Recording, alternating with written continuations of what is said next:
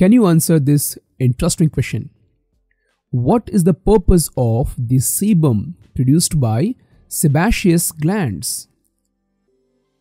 Your options: cooling the body, lubricating the skin, enhancing tactile sensation, or providing UV protection. The correct answer is lubricating the skin.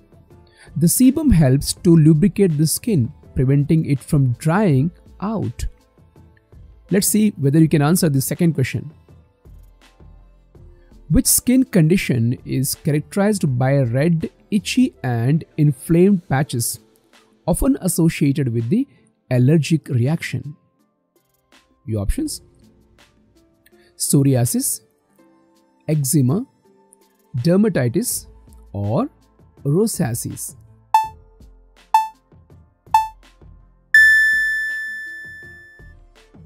The correct answer is dermatitis. The dermatitis involves inflammation of the skin and can be caused by various factors, including allergies. Next question.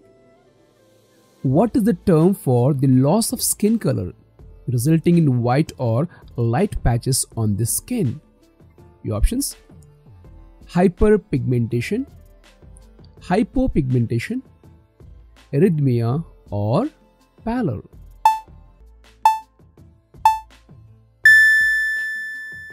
The correct answer is hypopigmentation. The hypopigmentation refers to the loss of skin color, leading it to lighter or white patches. Next question.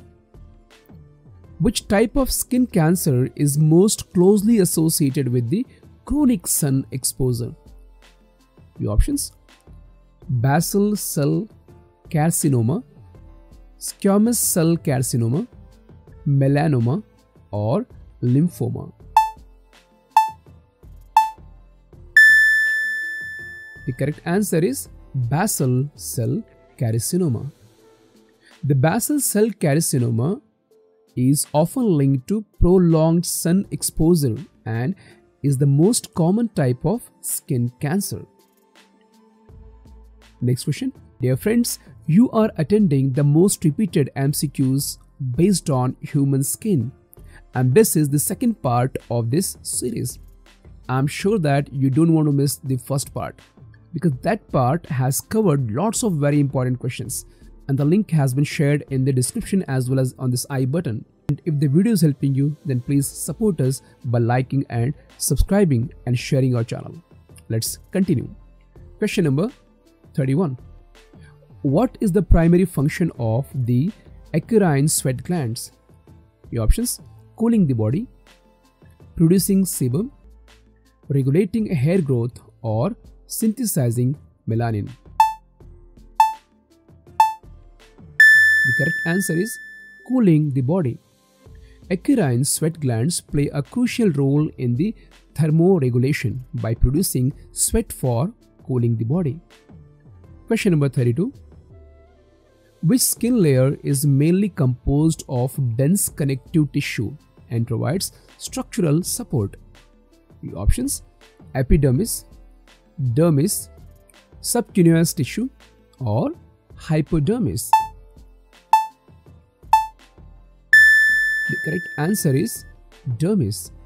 The dermis consists of dense connectivity tissue that provides structural support to the skin. Question number 33. What is the term for medical specialty focused on diagnosis and treatment of skin disorders? Your options: dermatology, orthopedics, cardiology, or endocrinology. The correct answer is dermatology. The dermatology specializes in the study of treatment of skin-related conditions. Question number 34. Which type of skin cancer is most closely associated with the chronic sun exposure? Your options: basal cell carcinoma, squamous cell carcinoma, melanoma, or lymphoma. The correct answer is basal cell carcinoma. The basal cell carcinoma is often linked to prolonged sun exposure, and it is the most common type of skin cancer. Question number 35. What is the function of melanocytes in the skin? Your options: produce sweat, produce collagen, produce melanin, or produce sebum. The correct answer is produce melanin. The melanocytes produce melanin, the pigment responsible for skin color and protection against UV radiation. Question number 36. Which layer of the skin contains blood vessels that supplies nutrients to the epidermis? Your options: epidermis, dermis, subcutaneous tissue, or hypodermis. The correct answer is dermis. Blood vessels in the dermis nourish the overlying epidermis, supporting its health and function. Question number 37. What is the medical term for localized collection of pus within the skin? Your options: cyst, abscesses, papule, or nodule.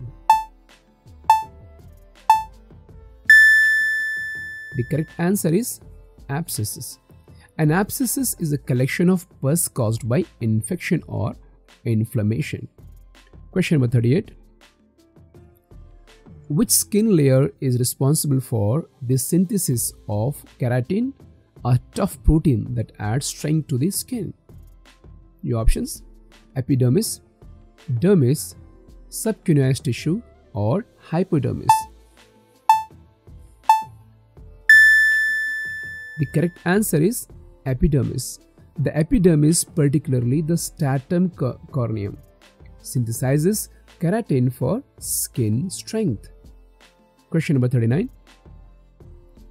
What is the term for the loss of skin thickness leading to translucent or paper-like appearance? Your options: atrophy, hypertrophy, hyperplasia, or hypoplasia. The correct answer is atrophy. Atrophy refers to the thinning of the skin resulting in a translucent appearance. Question number 40. Which skin condition is characterized by redness, flushing, and visible blood vessels, often affecting the face? Your options: psoriasis, eczema, dermatitis, or rosacea.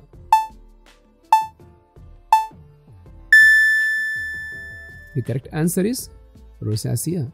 The rosacea is a chronic skin condition causing redness, particularly on the face, and may involve visible blood vessels as well. Question number 41.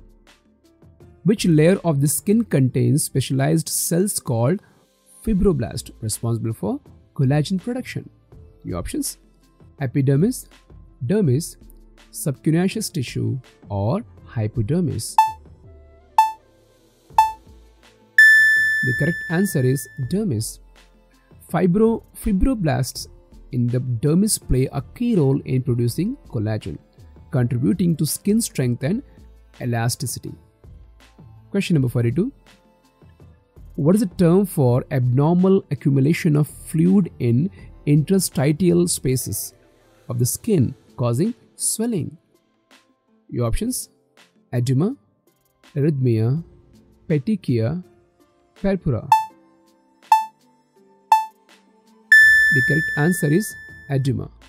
Edema refers to the swelling caused by the buildup of fluid in the tissues. Question number 43. Which condition is characterized by thickening and hardening of the skin, often involving fingers and hands?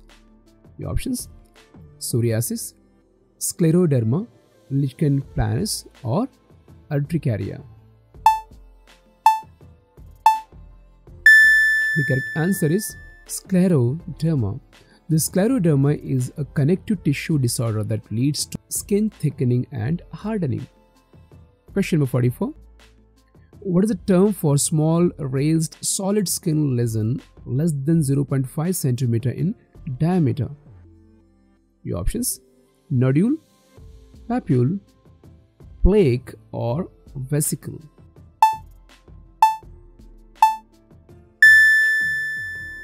The correct answer is papule. The papules are small, elevated skin lesions that are often red or pink. Question number 45.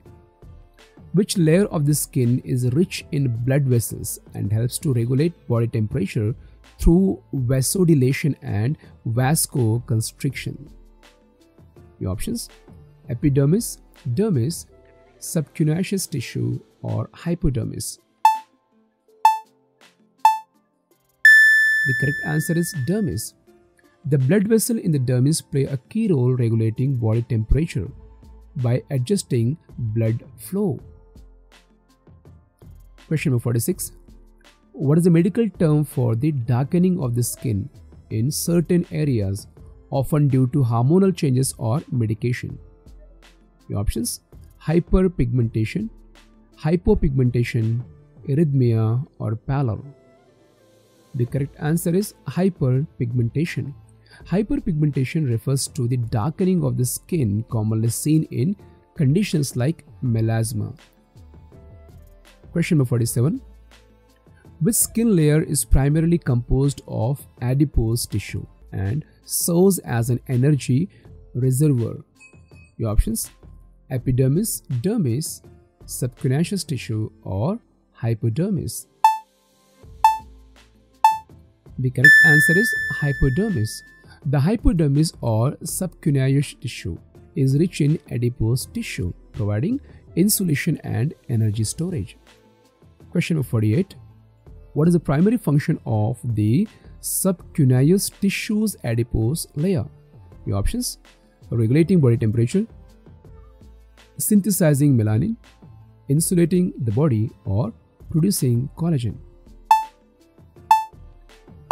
The correct answer is insulating the body.